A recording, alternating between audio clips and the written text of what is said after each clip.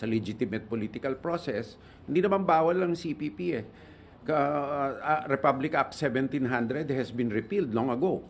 Pero yung indirect at direct support sa armadong pakikibaka, yan ang problema. So to me, there's no such thing as, it's an oxymoron, yung legal front. Walang legal na front. Ang front ay illegal. No? So if that's the case, sir, how do we intend to deal with the CPP-NPA? I mean, ideologically, to me, it's a farce. So what we intend to do is to convince those that are still continuing whatever business they're continuing, which is against the law, to come back and join the fold of law and join hands for national development. No? Mm-hmm. And as a political party, they can register as a legitimate political party just as long as there is evidence that there is a total disavowal of resort to subversive means in order to gain political power. All of these theories, Marxism, etc., these are political theories, and the end is to gain political power. Now, at the end of the day, it's people who run things, and so although hidden behind theory, nakatago sa likod ng teorya, tao rin yan eh. So, ano ang motivasyon ng tao na yan? It's to gain political power, and behind that, hindi tayo pwedeng divine kung ano talagang intensyon. Ngayon, para patas lahat, halalan. Legitimate party, hindi po all-out war. Oo. Legitimate party. Yeah. Okay. Sir, sorry, pahabol po. Meron lang po kasi mga random posts sa social media na parang nakakakita daw ng mga fighter jets sa Manila. I don't know if this is true or not, pero baka lang may detalye kayo. Hindi, wala akong nababalitaan na gano'n. Baka naman may ensayo lang for Independence Day. No? Baka lang. No? Wala akong natatanggap na report na ganyan. No? Salamat, Okay, sir. thank you, Maricel. Nestor Corrales, Inquirer.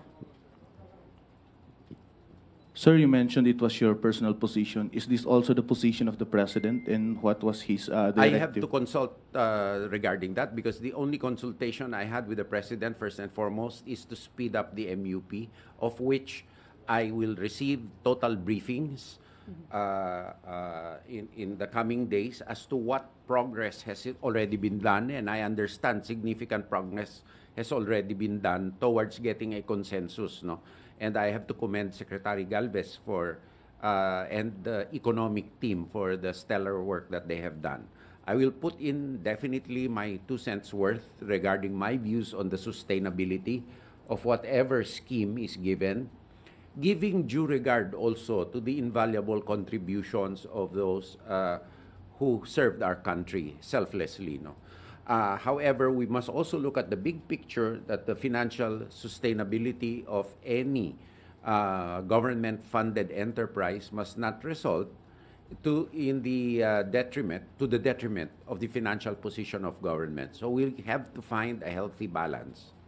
And I believe that our men, women in uniform are not averse to the fact that they have to contribute to national government, just as long as they see that at the end of their tours of duty, number one, they will be taken care of. Number two, that the fund or whatever they have to participate in is transparently, professionally, and competently managed and not mismanaged. Also, the military is still a very attractive proposition for a young person to have a career, because there are non-monetary benefits that you can get, like free medical care, continuous skills training, educational opportunities, and the like. As a matter of fact, what we want to make sure also is that they are re-employable because of their specific skill sets in the private sector after. And thus, one of really my programs, as you may have heard yesterday, I start first with my own agency, the Department of National Defense, that we need to upgrade our skill sets in the organization. I learned yesterday we only have a plantilla of about 320 or so. And the fill-up rate is quite low because of the unattractive salary rates. Can you imagine, we're managing a stakeholder base of almost ₱1 million and 125 billion or so assets under management. Can't do that with 320 people, and without capital outlay. So I really would want to focus on organizational development on a sustainable basis to motivate our people, both in all agencies of the government, of under my watch, and to develop specific educational and skill sets. Because as you know, you're journalists, a lot of happenings, a lot of things are evolving, and a lot of challenges are evolving. We have to create a security structure that does not only mean the armed forces, but also the civilian managers, the resource managers, the program managers, the lawyers, that will be able to address the unforeseen challenges that we may face in the future. Okay. Joe Banahan, ABS-CBN News Online. Good afternoon, sir. Good afternoon, Joe. Ay, good morning pa. Sir, you're an alumnus of the University of the Philippines Yes. po. Sir, are you open to reviewing yung DND and UP Accord? No, I'm not anymore. That has been a policy already done by my predecessor, and I don't want to reverse the policy. But that does not mean to say that I'm not mindful of the autonomy of the University of the Philippines. And I urge everybody to be respectful of that without need of any MOA. Actually, when I was Secretary of Defense, I did not also agree to a lot of zones of peace entered into by my own local government, actually, in the province of Tarlac, because, I mean, these are used as safe havens, no? That being said, I admonish also, and I encourage all law enforcement officers to be really mindful of the balance between freedom of expression and protecting the peace, no? I mean, look, what happened in the change of chancellorship, there was some raucous there. The military didn't get involved, or the police didn't get involved. Pero sir, ngayon, parang last year, parang the Senate, sabi po dito sa isang press release, Senate is set to institutionalize the agreement between the UP and DND. So, wala po kayong plano na Wala. i-support dito? Ngayon, kung isa batas yan ng ating legislators at pinirmahan ng presidente, di susunod tayo, pero hindi ko susuportahan. Kasi hindi lang naman UP eh. Bakit bukod tangi ang ating universidad? Nandyan din naman ang ibang universidad na public institutions din. At ito naman, for fairness sake, hindi lang naman ang UP ang pinag-re-recruitan ng mga insurgents. Marami pang universidad na focus lamang ang UP sapagkat it's the most prominent university of the Philippines, actually. No? Okay. Kathy Valente, Manila Times. Yes, sir. Good morning. Sir, the President yesterday instructed po Filipino ambassadors to look for non-traditional partners na po in terms of trade, security, and defense. Ano-ano pa pong mga bansa ang ating tinitignan para mas mapalakas pa po ang ating defense capabilities? Sa ngayon, aside from ang ating treaty ally na Estados Unidos, natural nakikipag-usap tayo. Alam naman natin yan sa Israel, sa Japan, sa Korea, at iba't ibang Sweden. Recently, nakapirma si Secretary Galvez ng MOU sa Shangri-La Dialogue with Sweden. At I think the marching order is to look for a proper fit wherever. No? Whatever serves our needs and whatever will jibe with our national security, territorial integrity, and interoperability with our present complement. Okay. Ivan Myrina, GMA 7. Secretary, in a previous interview this morning, you said that we should de-escalate tension in the West Philippine Sea, not just with China, but with all other claimant states. How do you see this happening, sir, and how exactly do we intend to do that? Hindi de-escalation, actually. I meant deconfliction. Kasi ang de-escalation wala sa atin yun. Hindi naman tayo aggressor. Bawal tayong maging aggressor under the Constitution.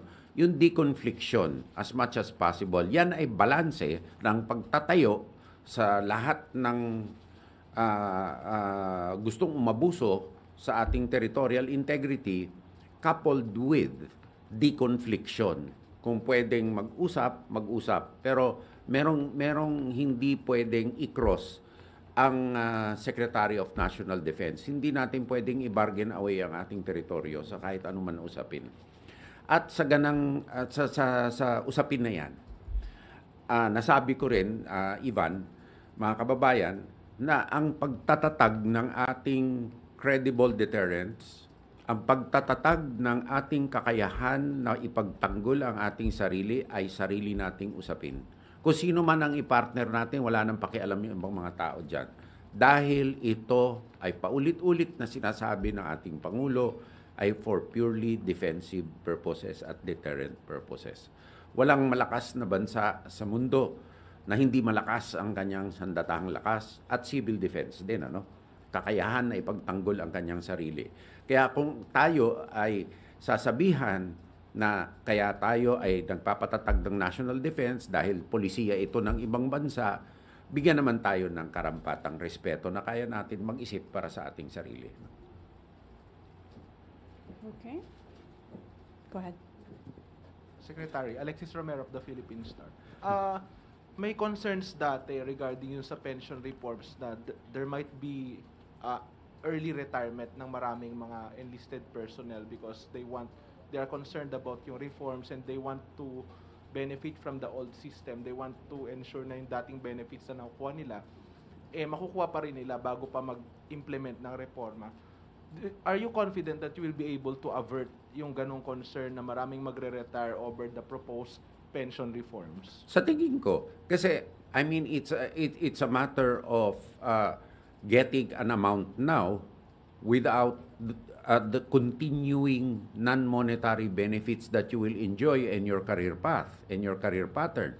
Kung mag-i-invest nga tayo sa skills upgrading, sa healthcare, hindi lamang ng ating mga kasunduluhan, kundi pamilya, and other non-monetary opportunities, palagi ko may iwan sila.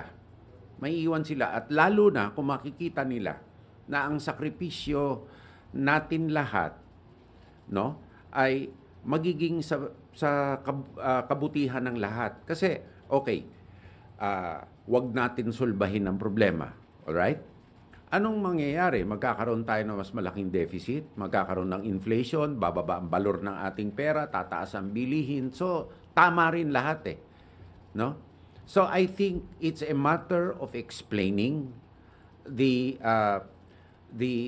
necessity, of introducing.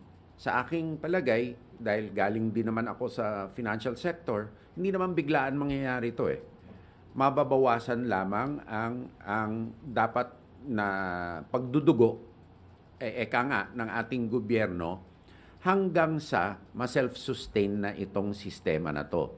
At alam din natin, katulad din ng pagtatanim ng halaman, alagaan mo to palalakihin mo to bago ka umani. So hindi naman bingi ang gobyerno sa ganon na ito ay hindi biglaan na ipapataw tapos biglaan na lang babawasan ka ng ganito. Kung hindi, meron din transitioning ito dapat, Follow up lang, Secretary. Kasi previous administrations have tried to pass or push for bills reforming the pension system. I remember panahon ni President Noynoy Aquino, meron yan. Panahon ni President Duterte, even naging priority bills na yan. Ngayon, priority bill uli siya ng Marcos administration. Ano po kaya yung meron ngayon, tingin nyo, maiiba at maipupush ito? Kasi marami na pong nagtangkang gawin ito, pero hindi naman po naipasa sa Kongreso. Palagay ko, naiiba ay ang unang marching order na nga ng Pangulo sa akin na dapat makipag-ugnayan na nga sa economic cluster na makapasa ng bill sa lalong sa agad na panahon upang matigil ang paghe-hemorrhage. Hindi mapapara bigla-bigla pero mababawasan So we can use the funds for other things, and we can also build a stable and sustainable retirement plan for our men and women in uniform. May dalawang prinsipyo lang na gusto kong idagdag doon. Kailangan ang pondo ay naturally, para palakihin mo to, magri-risk ka. Risk-reward yan eh. Kung hindi ka mag-risk, hindi lalaki, walang growth. Ngunit, kinakailangan i-observe nito ang prudential standards nga sa banking, no? Ang financial sector alam ito na kailangan may governance standards, prudential standards, tamang risk management, tamang audit, transparency, at ang mga nagpapatakbo nito kailangan ay sasailalim sa fit and proper rule nga ng BSP. Kailangan may requisite experience and responsibility ito. And it goes also, eto sasabihin ko na, hindi gagawin ito ng mga tao na libre. You have to pay for experience, you have to pay for integrity. At the end of the day, you get professional managers, you compensate and motivate them properly, and you'll get good results. But you make their pay with due watch standards, no? In conformity, their pay commensurate to performance, no? Ngayon, ang gusto kong pag-aralan at maitanong, kung magtatatag tayo nitong ganitong pondo, pwede ba natin patakbuhin based on mga standard na istrikto ng Insurance Commission, ng BSP, at other financial institutions, at ito ba ay sasalungat sa audit code ng COA? Kasi sa pag-experience ko, kung susunod tayo sa COA, makaluma yung audit code, maraming ipagbabawal at baka may mangyari. Kaya ito ay dapat i-deconflict nga. No? Okay. Mayor Vince Lopez, Manila Standard. Sir, ibalik ko lang dun sa South China Sea. May mga reports po na recently may mga foreign ships na namamataan sa may Pag-asa Islands. Are you willing, sir, to position more gray ships in our West Philippine Sea boundary, sir? Or I can't give you an answer now kasi whole of government approach nga yan. I'll have to consult with the National Security Advisor, with the Department of Foreign Affairs, and we have to come out with a concerted plan of action with this. Hindi ko masasagot sa sarili kong opinion to kasi napaka-importanteng bagay na national security. Okay, we have time for a few more questions. Si Nestor Bella Las Moras, PTV4. Hi, Secretary Gibo. I'm Mela from PTV4. Sir, speaking of priorities lang na nababanggit niyo po kanina, kailan po ba yung target niyo or schedule ng susunod na pulong kay Pangulong Marcos? At mula sa mga unang araw niyo sa serbisyo, ano po yung mga naobserbahan niyo na gusto niyo ding isulong pag nagkita kayo ni President Marcos para maging prioridad din ng DND? Ang prioridad ko talaga i-reform yung DND proper nga. Tulad ng nasabi ko, no? Na kailangan ito'y makabagong organisasyon na kasi sa bigat ng kanyang responsibilidad. Gumawa nga tayo ng Department of Migrant Workers, nireforma ang BSP. It's high time na yung Department of National Defense as the civilian agency which resource manages and provides services to its 5 agencies be reformed already. Kasi ito'y nalilibing sa ilalim ng mga modernization bills, amendment to the National Defense Act. Itong unang-unang importante na gawin kasi you cannot manage properly. Hindi tayo makakaplano, hindi tayo makakagawa ng magagandang assessments pag hindi tayo makakuha ng tamang tao. So, ang susunod na pagpulong namin kay Pangulo, pasalamat ako, he's allowing me time to settle in. Pero may deadline ako sa MUP niya, kaya mamadaliin ko na. Na with due regard naman, hindi naman ako magmamadali just for the sake of magmamadali. Mabuti ang sigurado at dekalidad na trabaho. Okay. Nestor I think Corrales. was... Sir, Philippine Coast Guard spokesperson J. Tariela raised this question over the weekend during a security dialogue in Singapore. Talking about peace and security in the South China Sea, its actions show confrontation. As the new Defense Secretary, what is your message to Beijing with their actions, knowing that in the past we have been filing diplomatic protests, but apparently it had fell to deaf ears, or China has not been responding to the call for peace and stability in the region? As a stronger country, it has the bigger obligation to be magnanimous and show trust, and to earn the trust of the Filipino people by conforming its activities to recognized norms of international law, which in our case is UNCLOS. We're talking about the arbitral award. It has already been stated by our two past presidents that our rights and our territory are defined by UNCLOS, and it has been stated too that this cannot be frittered away or bargained away by passages of administration or passage of time. Now, what I'd like to point out is, I wrote an article before it's published, so I can't take back what I said. It is not only important to take into consideration what the specifics of the arbitral tribunal said, but the process by which it was done. It was done by an independent arbitral tribunal of experts in international law, where had China participated, would have had a chance to demonstrate its legal position in a fair and impartial proceeding.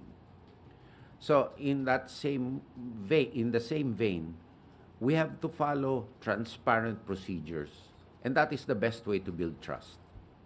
That being said, relations between two countries are not monodimensional. There are other relationships that we need to build up. China is a big market for this country. We realize that. And I think the United States realizes it too. No?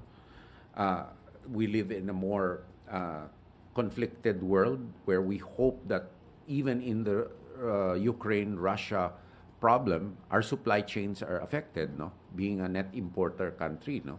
So we really hope that the benefit of everybody as world citizens will outweigh other interests.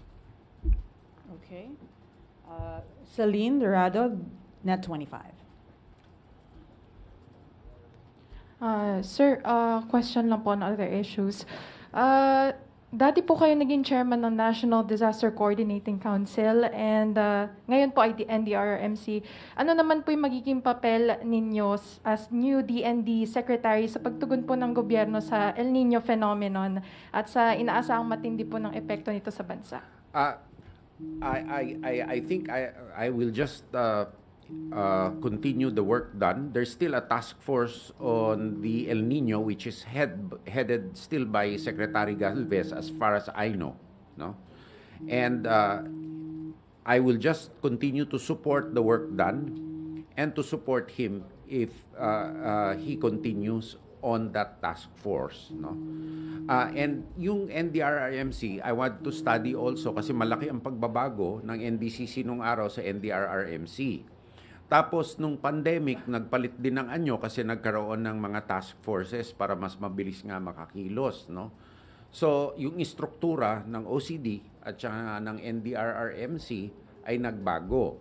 So, kailangan kong pag-aralan at batay na rin sa mga pronouncements dati ng OP na gusto yata ang OCD na maging agency under the OP kasi nga and it's also good that you answered you asked the question, Celine, kasi separate ang civil defense military national defense. Katulad nung World War II, for example, sa Britain, yung kasing importante nung mga Air Force nila, nung mga sundalo nila, ang mga nagpapatay sunog, nung bombing ng London, ang mga air wardens at marshals, na sana i-integrate din ito sa ating mga government processes. Secondly, minsan may ibang mga bansa na averse sila na tumulong kapag ang civil defense ay nasa sa ilalim ng national defense, no? Kasi may international law implications yan kung combatant or non-combatant or whatnot, no? So, ito yata ang direksyon ng ating Pangulo at ako'y susuporta naman dito at kailangan lang, ang importante lang, wag maantala ang mga serbisyo. Okay, more questions because we don't have ambush interviews later on, so please ask already. Okay. Sorry, Gabriel Lalu. Hello, sir. Any policy on regarding, kasi previously there have been incidents of military personnel engaging in red tagging na paminsan wala naman talagang link yung tao at na-appropriate lang, like even journalists, na-appropriate as members daw ng armed movement. Any policy on red tagging, sir? Hindi, yung red tagging is a nomenclature given naman by current events, no? Pero kung talagang membro naman ng armed group at meron namang ebidensya, we call a spade a spade. And I'll make sure naman, alam naman ng mga nakasama ko nung araw, because institution building is also building trust.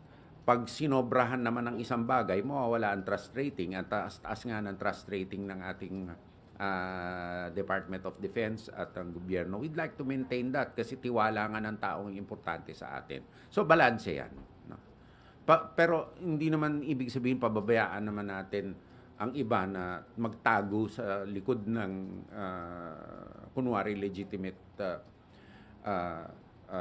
exercise of freedom of expression. Although all this must be evidence-based at the end of the day.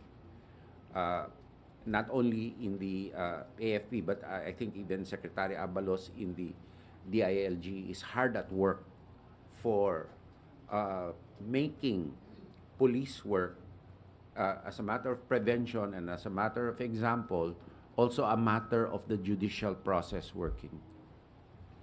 Okay, we have Vance Fernandez of Police Files. Yes, sir. Good afternoon, sir. I know that you have some commitment in your plans. How about the AFP modernization in order to defend our country's sovereign? Hindi, tuloy-tuloy po yun. Hindi ko babaguhin yon hanggat hindi may matinding pangangailangan at rekomendado din ng ating armed forces. No? Nakakasana ang mga horizons ng modernization nila. Nakaplano ito. Mahirap bago-baguhin. Yan ang dapat maintindihan ng mga tao. No? Ako ay magfa-facilitate kung anuman ang kailangan ng ating 5 agencies at ako ay makikiusap sa ating mga partner legislators na sana mapondohan ito. Yan ang trabaho ko. At ako ay aasa kung sa ano ang tunay na kinakailangan nila. Ano ngayon ang trabaho ko? Ang trabaho po natin ay makuha sa lalong madaling panahon itong kinakailangan nila at siguraduhin ito ay pinakamabuting kalidad sa pinakamabuting halaga at nandun ang resources hindi lamang sa pagbibili nito kung hindi sa tamang paggamit nito sa buong buhay nito ang tinatawag na life cycle. Okay. Okay. We're good. Before we go, maybe some closing words from you, Secretary Teodoro.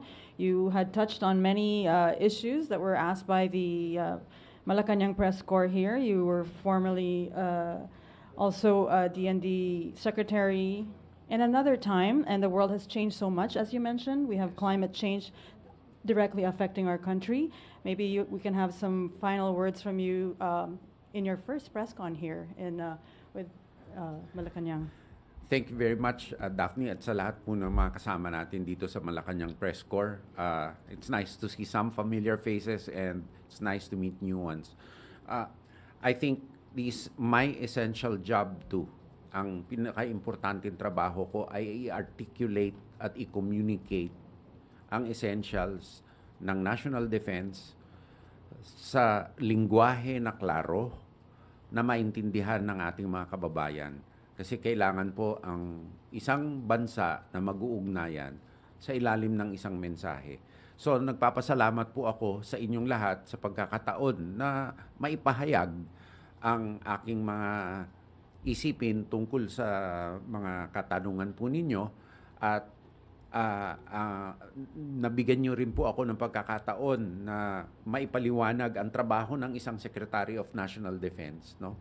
Kasi ang common conception po ng ating mga kababayan ay militar kaagad. Hindi po.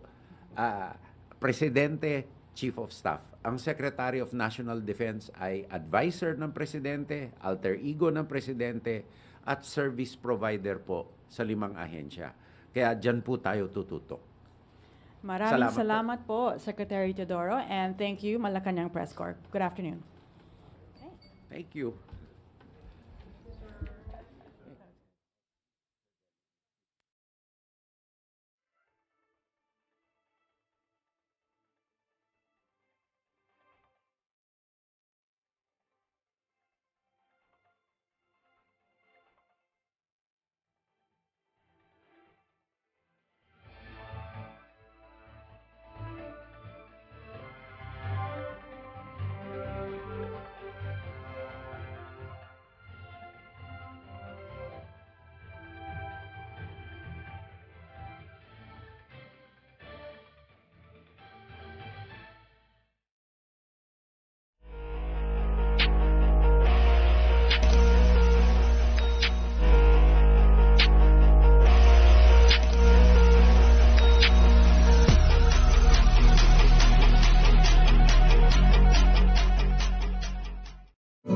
Enjoyed this video?